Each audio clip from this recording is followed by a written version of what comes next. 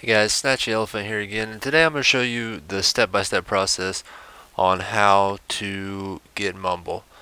First, you want to go to mumble.com and you will come up to a screen that looks like this. Next, you'll click the Mumble client 1.2.3. I just do it without the mumble.com skin, so we'll go from here when it downloads. Alright, then you're going to open it up. You're going to run the program.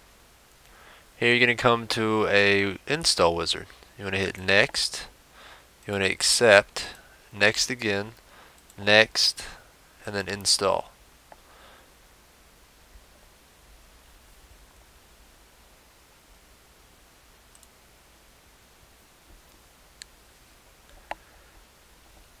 Now keep in mind guys that I'm using Windows 7, so it might look a little bit different for you guys as you go. So we're going to finish after we're done here. So here I'm going to minimize this. I'm going to find Mumble for you. Just a second. Right here, we're going to run Mumble. Okay, so you're going to come up to something probably like this. If this is your first time doing it, you want to connect. You're probably going to have to register. I've already registered with them, so apparently it's already saved, so it's not going to be able to do much for you. So also you're going to run through the audio wizard probably at the beginning, so I'll show you this too. For the audio wizard, you want to hit next. You want to make sure the device that you're using is actually working. You'll be able to hear yourself in an echo. You'll hear these through the talk.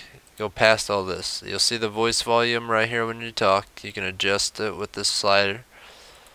And then most of the time it's probably going to have you on instead of push to talk, it's going to have continuous voice. So let's pretend that this says continuous, and we'll go to the next. Here balanced is probably the best option for you. I have a custom. Down here you want to use you won't have the keep option. Instead you want to use text to speech right here.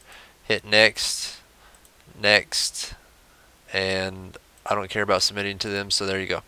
So that'll be set up.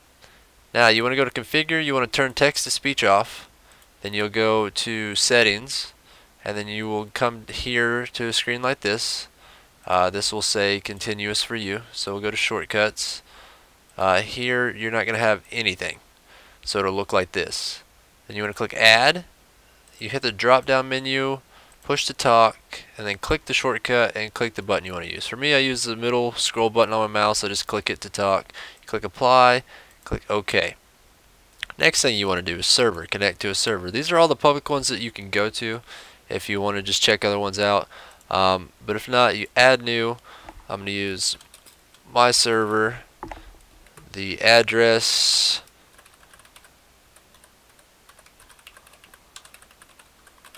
the port for mine, this is the default port, and then my username. And then when I click OK, it's going to connect, and then you can just click on it and then click connect, and there we go. Here we are. I'm in here. It's locked in. So yeah, that's pretty much it as far as configuration goes. So hope this helped you guys out. Thanks.